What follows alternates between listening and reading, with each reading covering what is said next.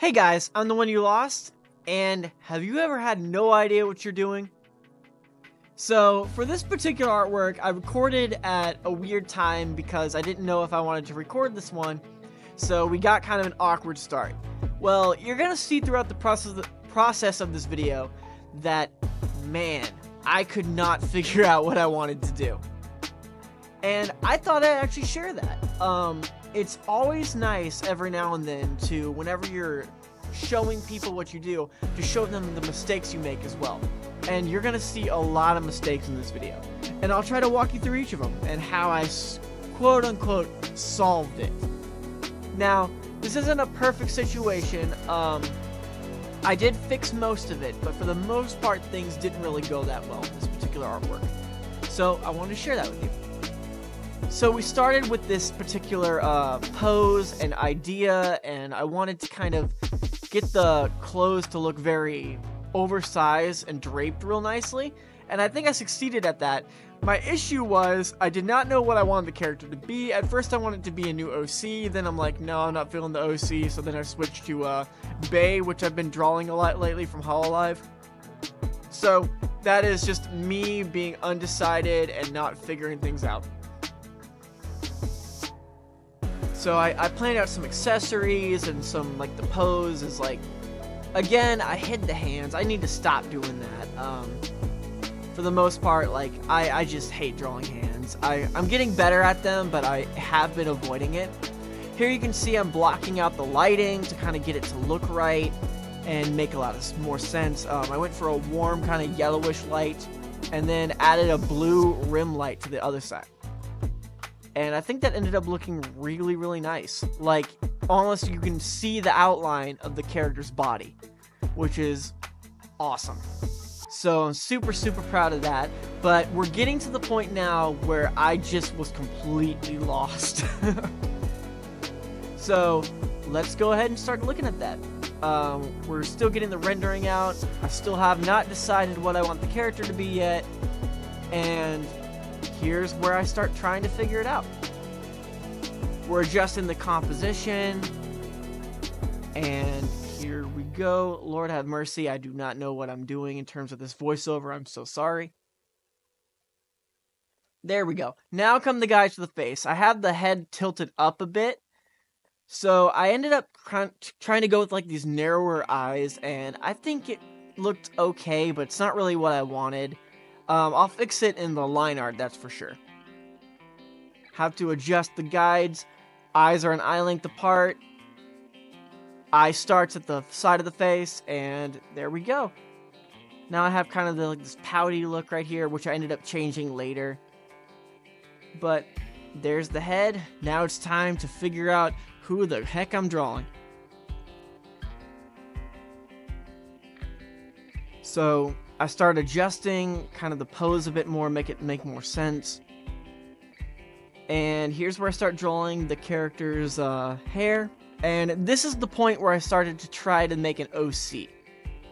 Now, the idea was okay, but I ended up not really liking it, so I ended up not using it. But it isn't a bad hairstyle. I think it looks cute, and I added braids to it, which is nice. Braids are a whole lot of fun.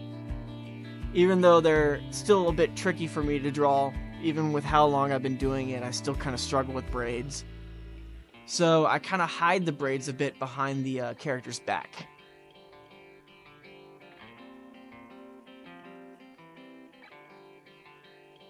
I went for black hair at first, then I believe later on I changed it to white before changing the entire character. So you're basically seeing my brain struggle in real time to figure out what the heck I'm doing. I tried changing the everything to white to see how that looked, and I ended up not really caring for it. Obviously, it just looks too washed out. Even when I started adding the multiply layer, it just didn't feel right. And adjusting the character to be more pale to kind of fit the white scheme, but I ended up changing it back to black. So this wasn't a terrible idea for an OC, it just didn't really have that oomph to it, you know what I mean? It just doesn't feel fully thought out. So I added some of the details to the hair. Started adjusting the colors.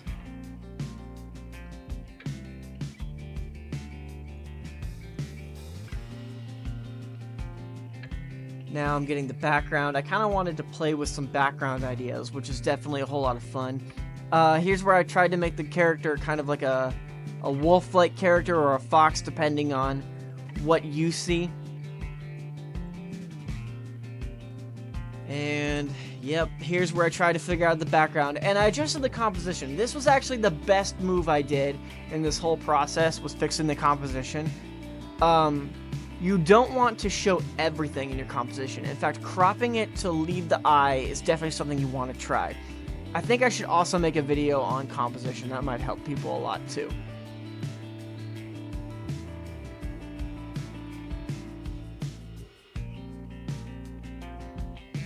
So again, we're adjusting colors, trying to make it look correct.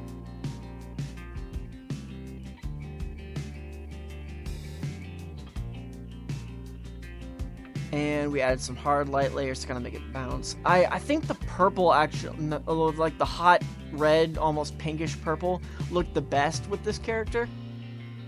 But it was so saturated, it was overwhelming.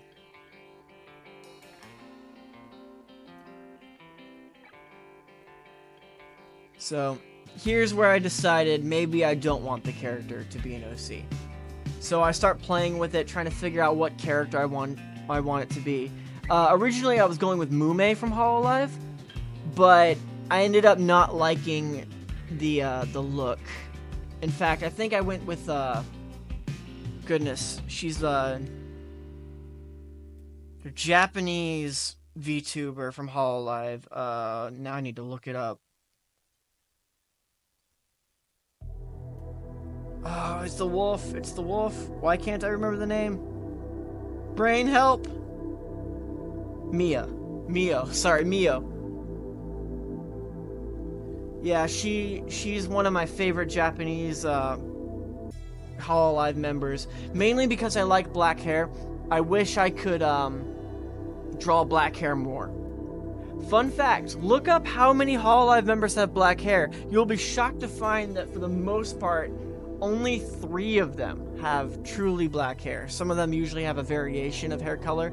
Shiori's like half black, half white in terms of hair color. So there really aren't that many like purely black-haired characters. And I feel like I want that to change personally because black hair is so pretty. And I feel like kind of that raven hair look is something that I wish was more of a thing in HOLOLIVE. So about right here is where I tried turning the character either into Mume or Callie. And we are super zoomed out, so that's one of those situations where I keep saying this, but don't zoom out as much as I do. It's generally not a good idea. Yeah, okay, yes, this is where I started trying to turn it into more Calliope.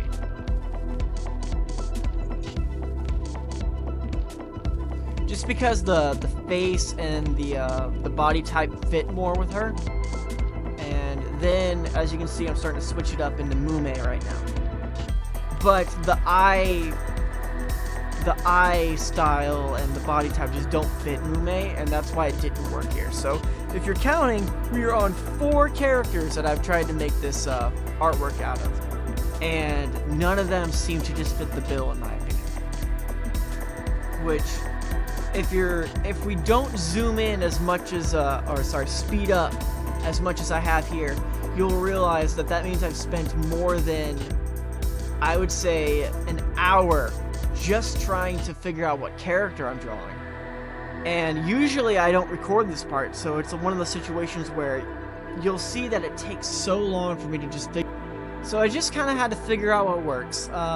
And that's basically the whole situation. Now I'm starting to switch and trying to figure out what character I'm doing still.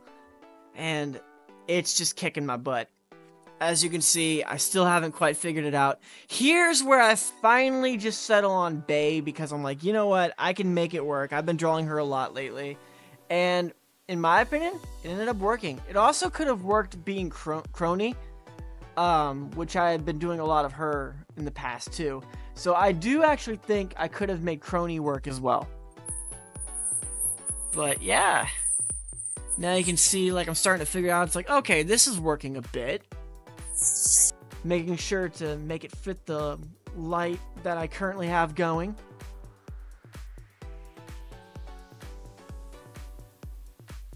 Adjusting everything to make it look right.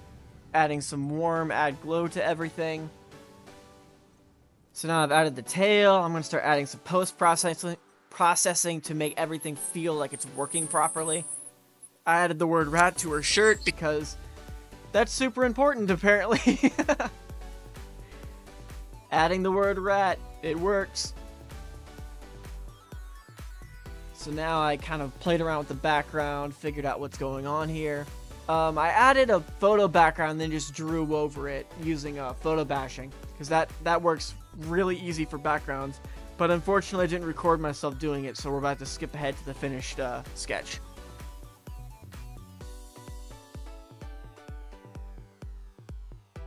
And there we go.